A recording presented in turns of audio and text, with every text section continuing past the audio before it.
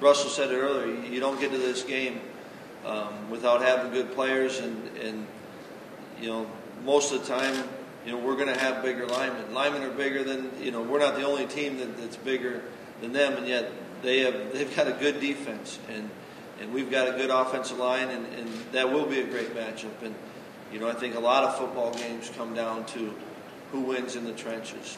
Just like any other game, you have to capitalize on game-altering plays. When you get your opportunity to score, when you get your opportunity to change the field position and put the ball in the end zone, we have to capitalize on that. And touchdowns win these games. So I think just like any other game, in terms of who I compare them to, the speed of Michigan State, they're physical like them too as well. So it's going to be a battle, and we can't wait.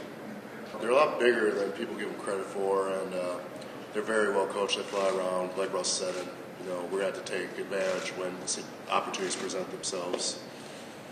The only key to victory is finding a way to score one or more points, and however that is, we've got to adjust to it accordingly. But you go into every game, respecting your opponent and preparing your players the best they can, and then you go out and you play the game and you compete, and you find a way to, whatever's happening in the game, you find a way to make it happen for your group. So definitely don't get into the mindset of trying to compare, thinking being so arrogant to think that it's going to be a shootout. That means you're assuming that you're going to do all those things, and you got to go out and you got to earn everything you get on game day. We got our first look at Oregon's helmet about 20 minutes ago, and it looks like a big mirror. Have you seen their helmet?